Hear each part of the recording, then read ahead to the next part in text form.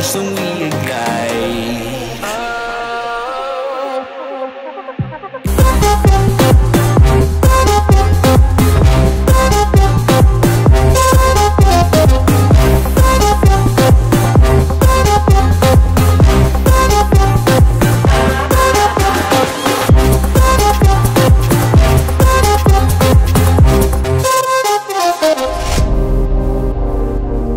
Well, we're back with another Canon R6 video. This one is really quick. It's very kind of like basic and everything, very simple. This camera has a really cool internal level.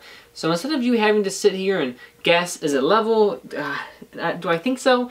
It actually has internal levels, so you can see if you're pointed too far up, pointed too far down, if you're tilted to the left a little bit too much, if you're tilted to the right a little bit too much, and it's really, really awesome. So let me go ahead and show you what this looks like. Okay, well, here is the level on the Canon R6. To get to it, you just have to hit the info button a bunch of times to get to like the super info with the histogram and all of the levels and everything.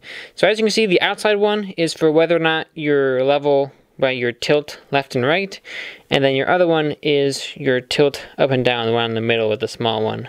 So it's very useful. If you're trying to take a picture and you don't know if you're level or not, you can actually go ahead and look at the screen and it'll tell you if you're level. That way you can get perfect shots every single time. So it's just one cool feature that the Canon R6 has over the Canon T6i, and I think it's really, really cool.